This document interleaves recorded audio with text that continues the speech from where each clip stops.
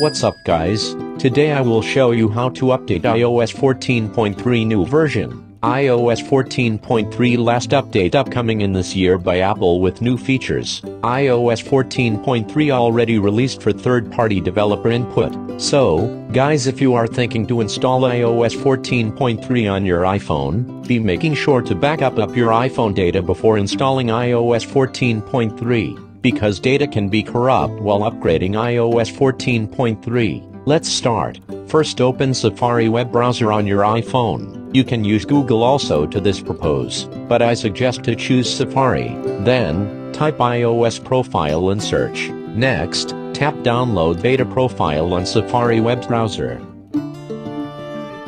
Now find the iOS 14.3 beta profile on beta profile page.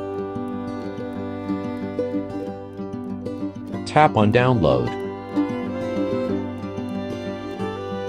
Then pop-up message will come on your iPhone. Tap download anyways on this pop-up message.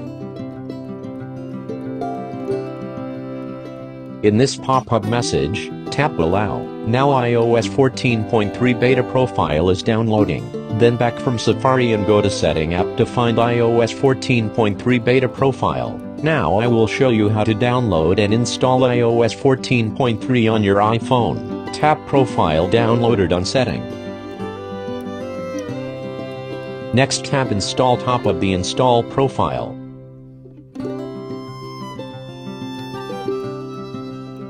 This consent page, tap Install again top comer. And then again tap Install in pop-up message at down. After that, tap Restart in this pop-up message. Then you can follow normal procedure we do to update software on iPhone. Go to the Setting app on your iPhone. Then tap on General on Setting. After that, tap Software Update on General.